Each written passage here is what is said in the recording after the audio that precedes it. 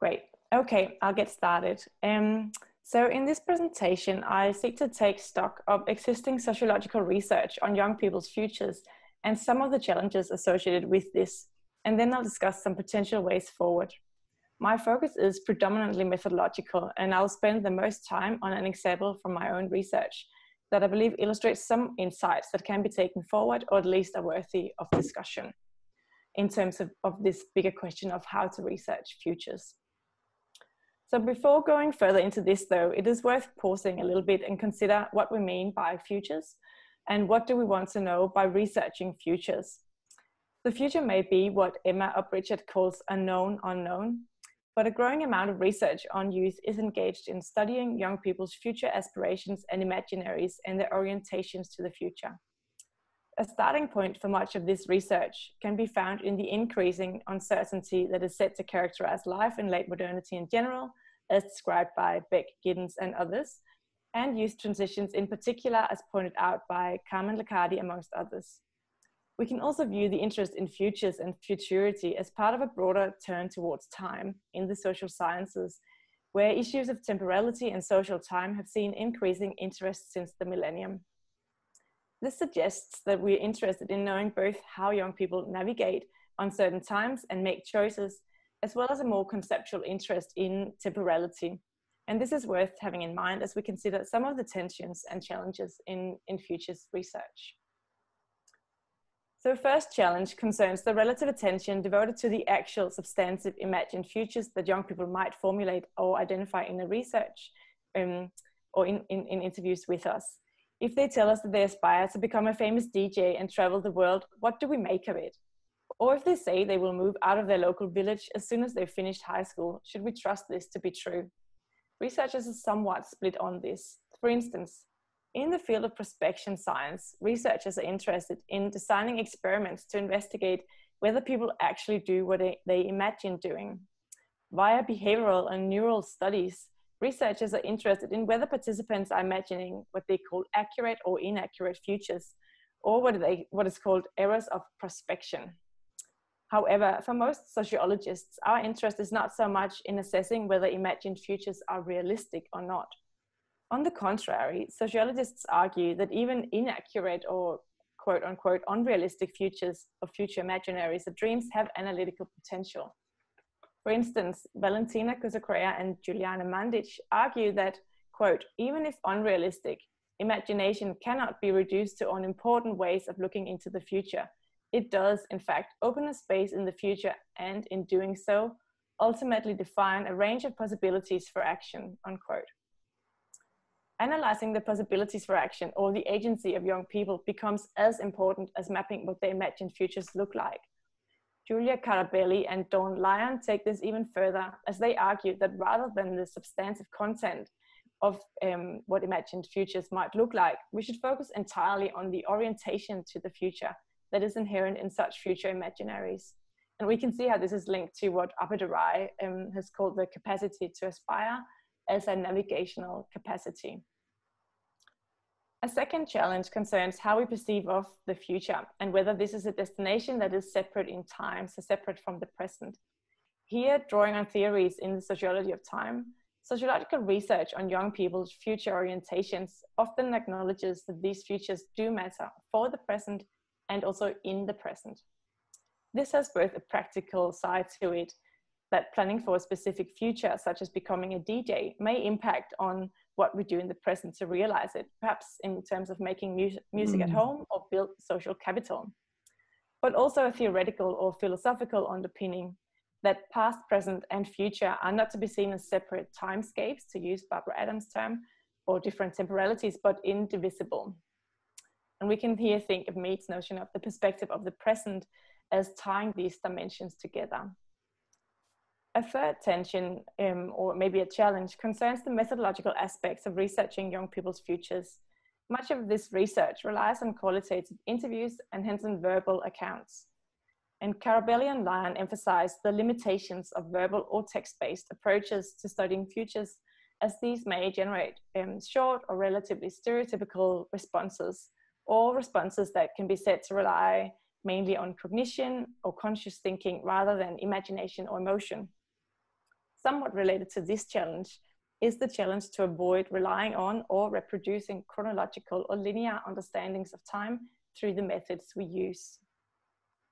So to try and alleviate some of these methodological challenges, some researchers have turned to creative and participatory methods in an attempt to facilitate alternative scenarios. Creative methods can be seen to go beyond the standard interview as Bagnoli has termed it, and they can create new insights into topics that, or by making the familiar strange to us, and also by not relying solely on verbal accounts. It's important to note, though, that these methods do not just automatically overcome some of these challenges. For instance, one common creative method in biographical studies is what's known as life charts or life lines. And this particular visual method or creative method can very easily facilitate chronological or linear perceptions of time.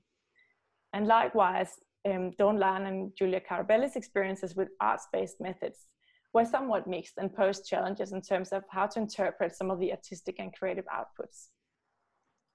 With this setup of background in mind, I'll now turn to an example of a specific creative method from my own research to illustrate some of the potentials of such methods. So in this case, it's an object method where participants were asked to bring specific objects to the interview. One object relating to their past and one that they associated with the future. While object-based interviewing is not in itself new, objects have primarily been used to elicit memories and narratives about the past or explore relations with objects. But in this paper, I seek to argue that objects also hold the potential for constructing narratives that project the participants into the future. So it is a future that is then within reach via the materiality of the object. The example that I'm using here, or this method, was employed in an ongoing longitudinal study of the everyday lives and imagined futures of young women who've left school early in Victoria here in Australia. In this project, I followed the participants up to 5 times over the course of 2 years. So I interviewed them roughly every 6 months. In the first wave of the interview, I had 31 participants, and now in the third interview, I've had 18 participants. So there's obviously some people who drop out of this study. It is in this third interview that the object method that I'm speaking about here was incorporated. I'm not going to go more into the details around methods or data, but you can definitely ask more about it if you want to know more about this. So in designing this study, I was inspired by what Jennifer Mason has called facet methodology, and according to which facets are, quote, different lines of inquiry and different ways of seeing, unquote.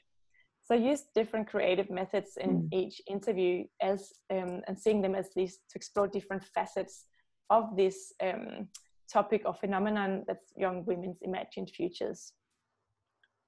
For instance, in the first interview, I had a sort of a biographical focus, and I used this life chart exercise that I mentioned before, while the second interview focused more on space and belonging, and I used a mapping exercise or drawing of their local neighborhood in the second interview. So the object method was used in conjunction with the third interview. And I view these insights that I generate through this particular method as shedding light on other aspects or other facets of the research topic than these other methods. And so I'm hoping or arguing that this multifaceted exploration produces a richer understanding of the topic in question.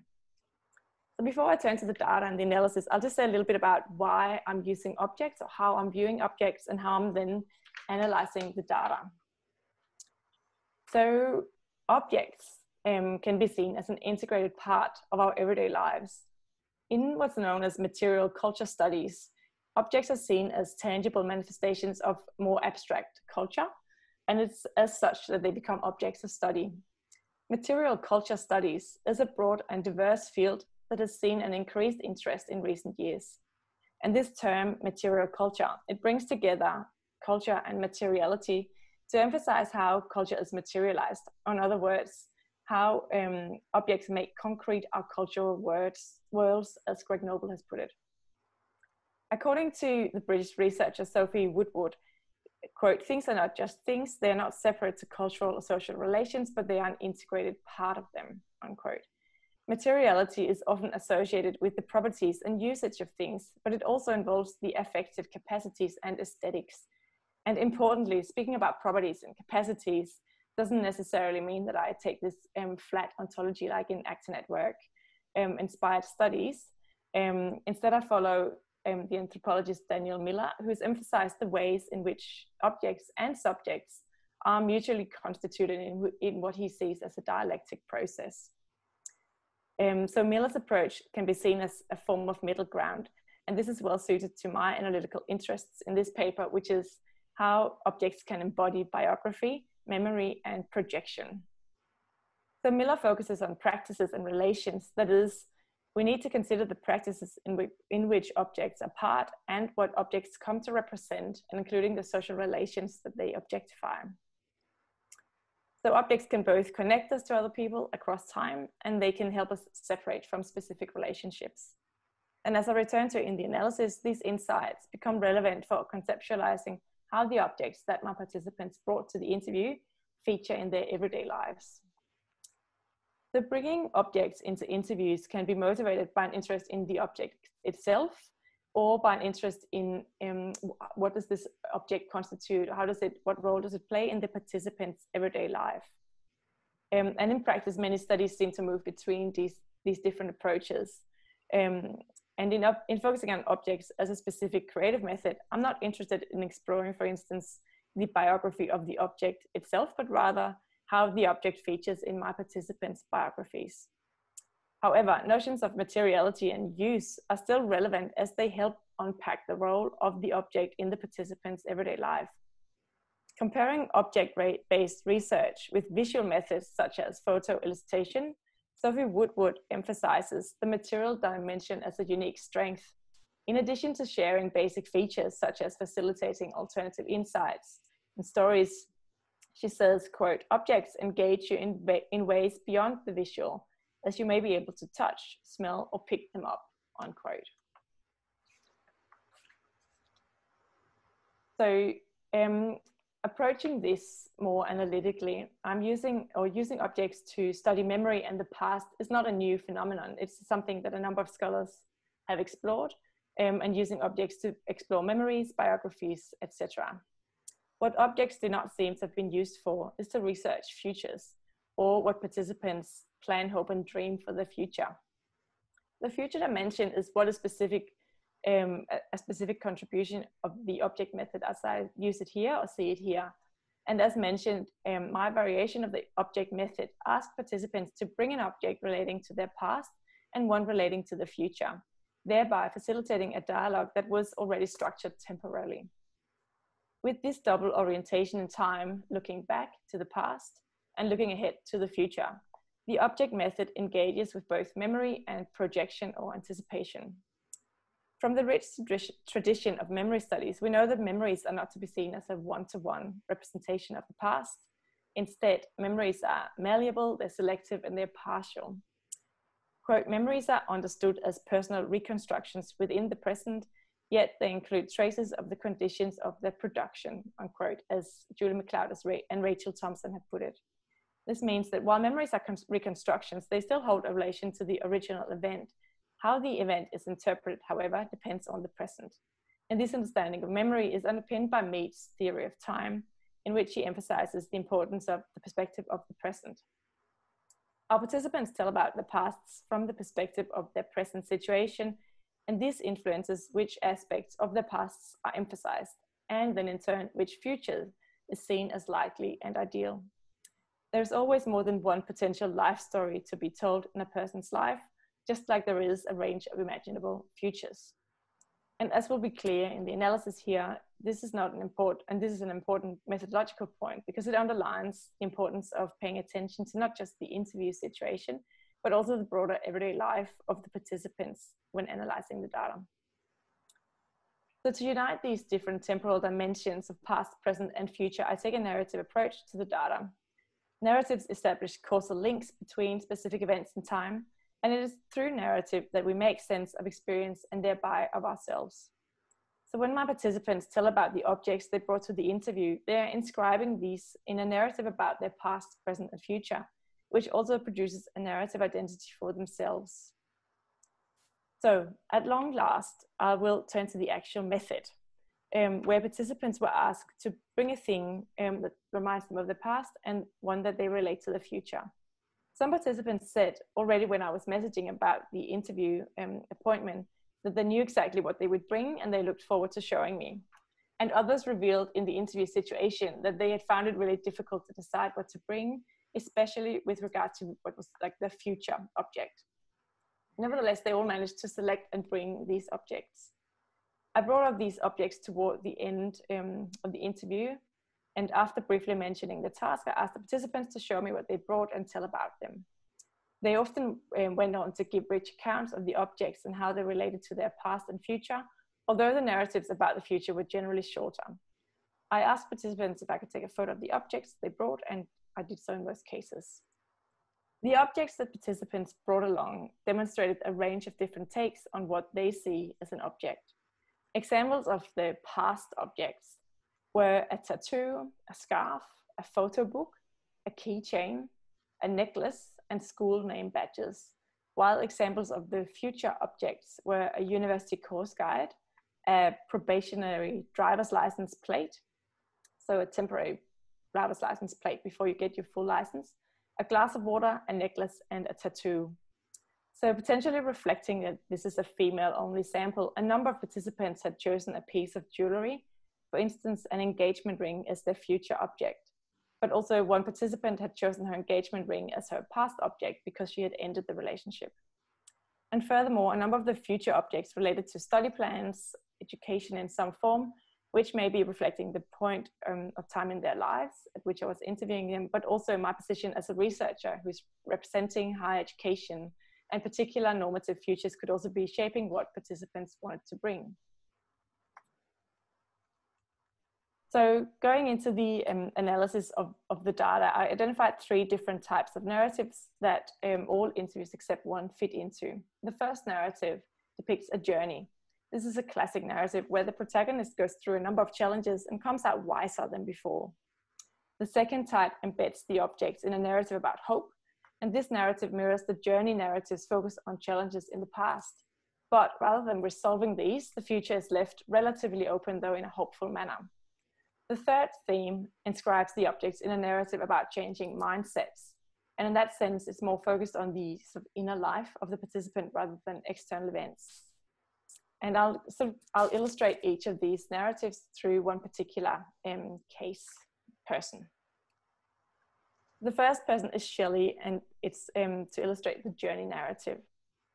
So I'll just wait for the quote. Shelley's 18 years old and lives with her parents and 2 little brothers in a regional town. She tells how she liked school, but she was forced to leave halfway through the final year of high school because of a disagreement with the headmaster. After this, she found 2 jobs in retail and was also running errands for her elderly neighbors. At the time of the 3rd interview, where she had recently enrolled in a diploma in childcare. When turning to the objects she had brought with her for the interview, she said,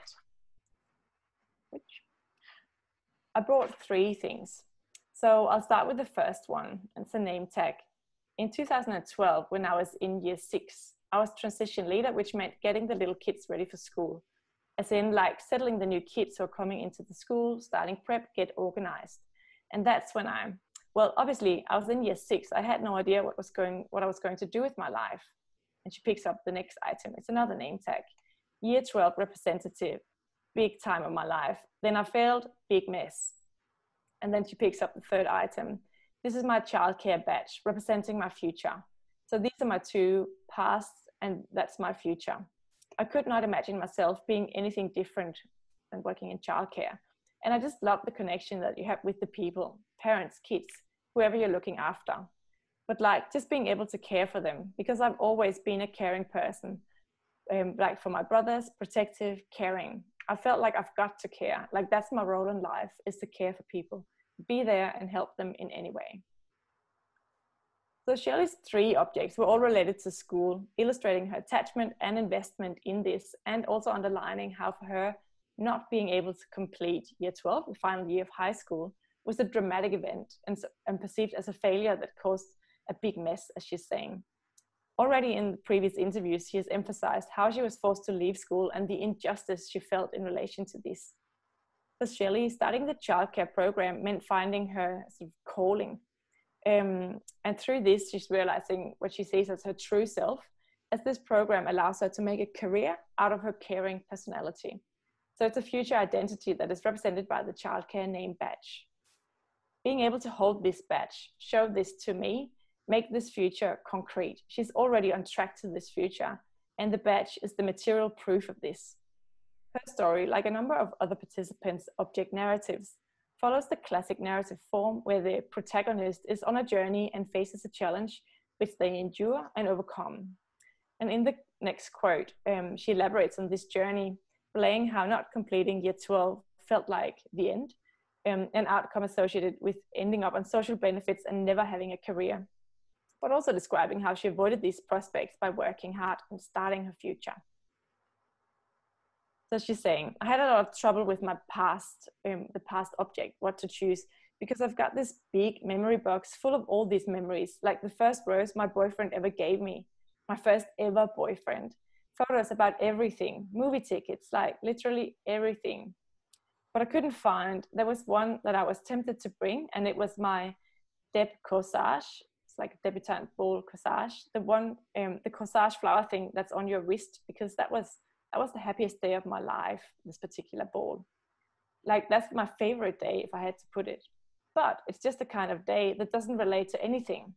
Whereas I felt with these objects, the objects she brought with name badges, in year 6, obviously, I had no clue what was coming for me. I was just chilling out. I thought the drama I had in year 6 was big drama. It was not. Year 12 was a very good but bad year for me. Year 12, I loved it so much. I was doing great. It was very stressful. I failed it. I thought that was the end. I wasn't going to be, my plan at the time, a paramedic. I wasn't going to have a career at all. I was going to be a bum living off Centrelink, so like social benefits. I felt like I had nothing going for me. And then halfway through that same year, I got myself 3 jobs, and I later on got accepted into my childcare program, and I started my future.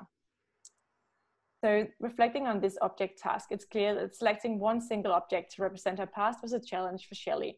So while she had all these memories, as she's saying, gathered in a box, the object she has chosen to bring comes to tell a more general story about her life, rather than representing what she calls a day that doesn't relate to anything, like the corsage. The memory box itself demonstrates how various objects from her past are still part of her life today. However, it's worth reflecting on why this particular item, the corsage, is not seen to be a proper or worthy object in the interview context. So one potential explanation can be found in the above illustration of Shelley's commitment to school and having a career, and the sense of injustice involved in being forced to leave school. Her chosen objects become inscribed in a narrative that depicts her as a school-focused, engaged student, and it sort of proves them wrong when expelling her from school. And it also demonstrates to me as the interviewer that it was a wrong decision. Methodologically, this example also demonstrates how the objects cannot be meaningfully analyzed without placing them in the broader context of the participant's life as it's narrated in the interview. So moving on to Bridie and what I call the hopeful narrative. This mimics the journey narrative above, that I just talked about above, but it doesn't have the same sense of resolution. Illustrating this is Bridie, who was 18 years old at the time of the first interview, and she lives with her partner on the outskirts of Melbourne. Bridie grew up with her mother before the mother committed suicide, while her siblings, her 3 younger brothers, they lived with her father. Bridie was the only participant who asked me to clarify what was meant with when bringing an object, and she was also the only participant who was really unsure if she'd met the brief. So she's saying here, I bought a whole handbag full of crap because I'm like, I have no idea where to start. But I think I have something. I think it's kind of stupid, but I'm trying to say, this is not something where there can be, I wanted to say be right and wrong, but she's saying, I don't know if I'm using this in the right context, but I'll try and see what happens if I can find it here in the bag. I don't know if this is going to work, to be honest. And I don't know if this is morbid or not. I really don't know. Yeah, no. Okay, so this is a necklace, and oh crap, hang on a second, let me untangle it. There we go, fixed.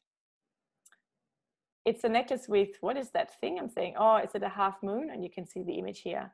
Is it a half moon? No, what is it? And she's saying, it's a half necklace and it's half of my mum and half of me. Right, this is silly, but unfortunately my mum is in my past. I'm saying, oh, that's a beautiful idea. So you bought these, like, this is the half hearts. Yes, I actually put half of it on my mum and I buried it with her. Really? Yes, that's beautiful. It's a bit silly. No, it's not. Oh, I thought it was a bit strange. But unfortunately, mum is in my past, and putting it on her was in the past as well. And unfortunately, my mum can't move with me to the future. But even though things are in the past, doesn't mean that you forget about them, though.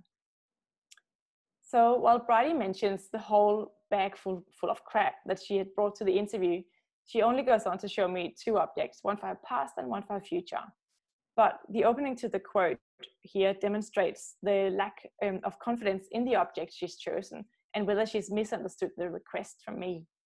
Perhaps this is emphasized by the very personal and sensitive nature of the object she has chosen for her past, a necklace where one half is with her mother in her grave.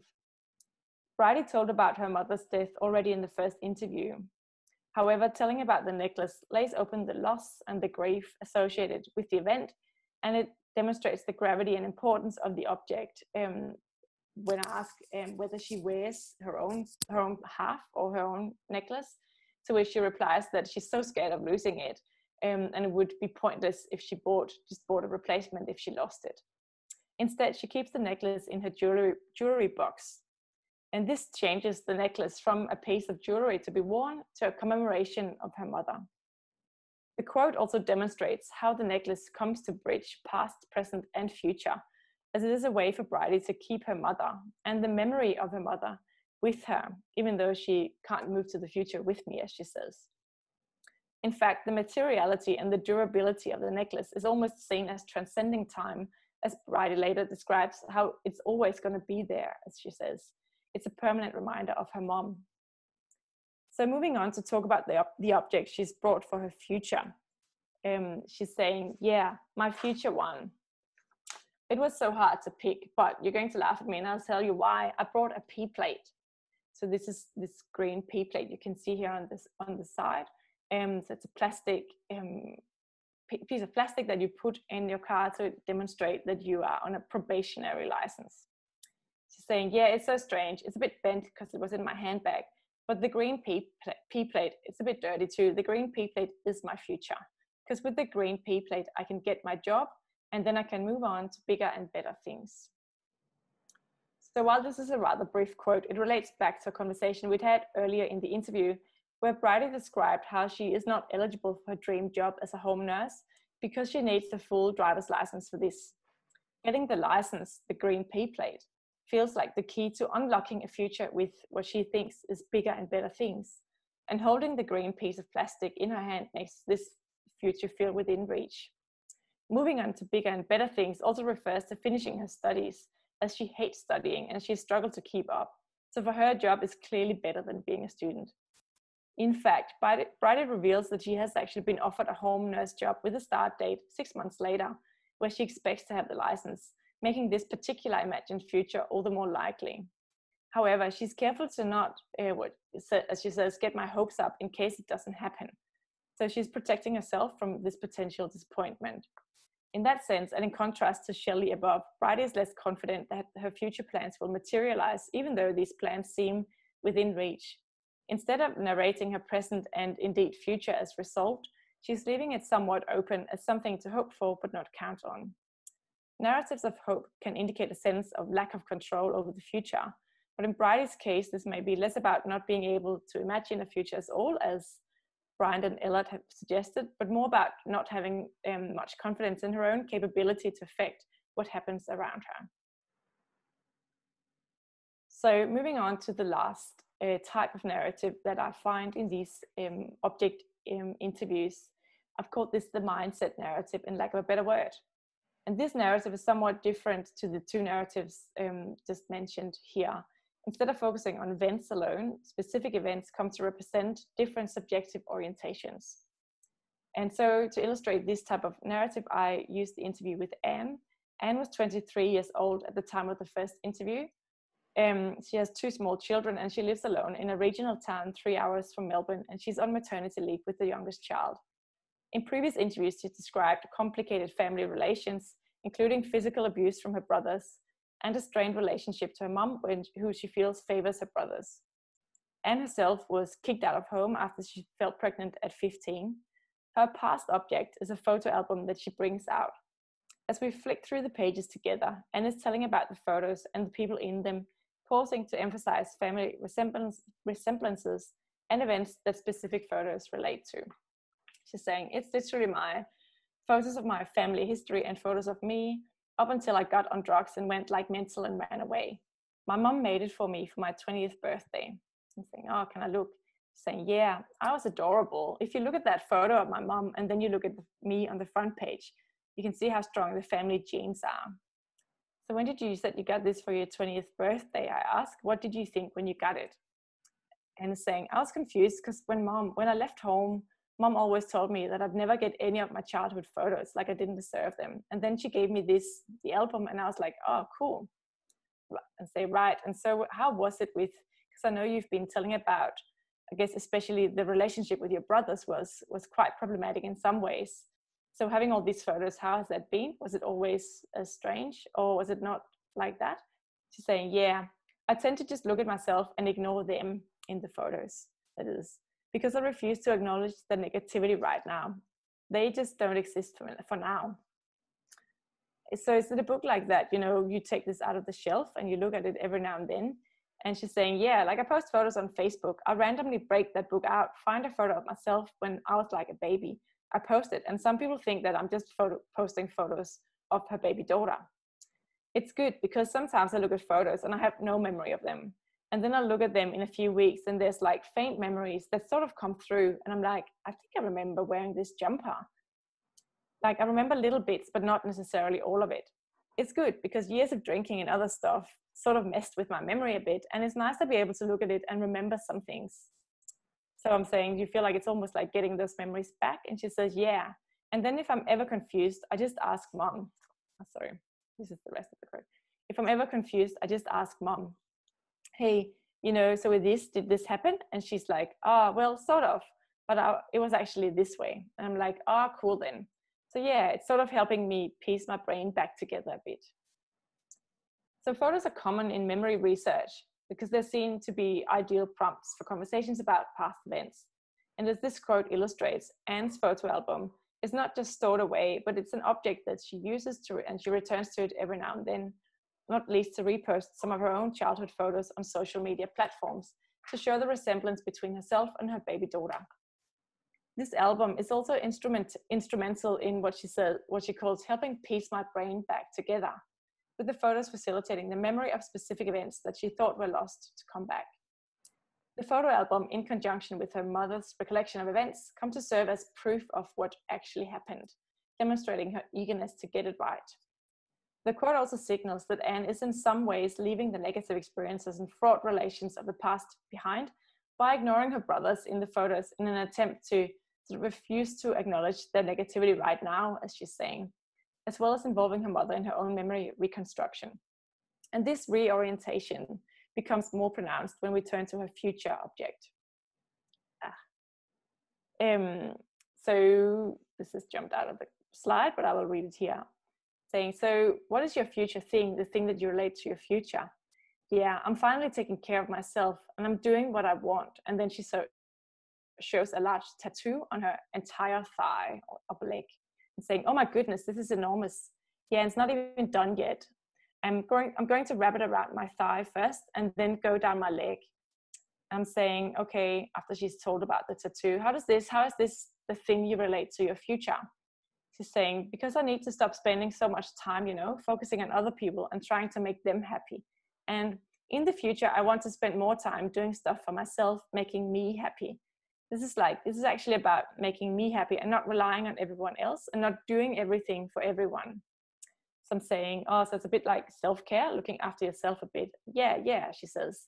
It's going to be good because I've been doing everything for everyone for so many years. It's about time I had some stuff for myself. So with this future object, it becomes clear how Anne's object narrative centers around changing her own mindset from pleasing other people to doing what is good for herself. She tells how the tattoo is something she's wanted since she was a small child, and saw a tattooed person for the first time, despite these negative comments from her family. The decision to get this done, to get the tattoo, was something she decided after splitting from her partner, the father of her baby daughter who had an affair. It becomes her way of reasserting herself and prioritizing something that she herself wants. So having the tattoo now, this object is not only a source of joy and pride when looking at it, but it's also a daily reminder of her promise to herself. And from a methodological point of view, this example demonstrates perhaps more clearly than the two preceding examples how the materiality of the object is doing something to the interview situation. The photo album makes the situation different than if we looked at photos on a phone or simply spoke about some of the events and people depicted. So having the photo album there between us means we can flick through this together, we can pause on certain photos and ignore others. I can feel the texture of the thick cover and the weight of the album as a whole. It's a proper formal album that few, at least young people, own today. It's not just a collection of photos printed hastily on a home printer. In this way, the object method allows for a materialization of culture in a way that other creative methods do not readily do. So to sum up first on the analysis and the object method, I hope that I've demonstrated how the method here, used in combination with the grounding in material culture and a narrative approach, produced some new insights into the pasts and futures of the young women. In particular, I argue that the method was productive in terms of creating narratives about tangible futures, enabled by the materiality of the objects. So that means that the future objects are not just abstract futures or generalized aspirations, but they are what I'd call futures already in the making. The futures with the participants are actively trying to make happen and which they have taken steps towards. And the objects become the tangible proof of this. Shelley is already enrolled in the program that will lead to her dream job. Bridie has the P-plate ready for when she gets the full driver's license. And Anne has already started prioritizing herself and her own needs more by getting the tattoo. So in that sense, the object method has particular benefits that seem to alleviate at least some of the methodological challenges related to researching futures, that is, the abstract and generic accounts that these sometimes create. The materiality of the object is likely central to this. First, the fact that participants have been allowed to consider which objects to bring outside of the interview situation in another time and space means that they have reflected on the objects beforehand in a space that's their own and not defined by me as a researcher. And second, the objects also provide a concrete anchor in the interview situation, something to touch and look at, something to probe into in terms of use. But it is worth considering which objects that sort of seem to be able to make it into the interview. And we saw how Shelley had reflected on what was a proper or acceptable object to bring. Likewise, the fact that a number of participants brought jewelry or objects relating to education suggested the object method is not free from normative ideas around what storylines they should be pursuing and presenting in the interview situation. So to just take a step back and consider what sort of broader takeaways we might take from this in terms of how to research futures more generally. There's a few points that I think are worth dwelling on. So first, creative methods can, but don't automatically generate data that's different from you can say the standard interview. And this is because these methods allow us to step out of the conventional frame of mind and somehow serve as a breaching technique in Garfinkel's terms, or in Garfinkel's sense. This makes them better suited to investigating affective, imaginary, or pre-verbal dimensions of young people's futures. Second, I would argue that both a holistic and a multifaceted approach is important. This means situating the data from the object method in a broader narrative, not only in the interview, but also previous interviews if it's a multi-wave, multi-interview study. This also means exploring multiple facets of a phenomenon or researching futures from different aspects, like Mason's facet methodology approach encourages us to. There are multiple possible futures to be told, depending on the time horizon, but also on the present situation and how the future, in that sense, is approached in the interview. And I think this is worth having in mind how these different sort of points of entry can facilitate different insights. Third, individual future narratives must be contextualized, not just by in the interview, but also embedded sort of socio-culturally. So that means we need to consider the possibilities that are available to our participants in terms of formulating specific futures. And this means paying attention to dominant cultural tropes or institutionalized discourses, for instance, around education or mobility or so on, that can be seen as setting the parameters for which stories and indeed futures are legitimate and in that sense tellable. And lastly, I believe we should take seriously that not only the past is closely tied to emotions, but that futures are too. Our research methods and conceptual frameworks need to be able to accommodate and capture this dimension in addition to investigating navigational capacities and projectivity. This seems even more relevant in the current moment where we're facing not only uncertain environmental futures, but also pandemic and economic recession that is predicted to follow in its aftermath. I will stop here. Thank you very much for listening.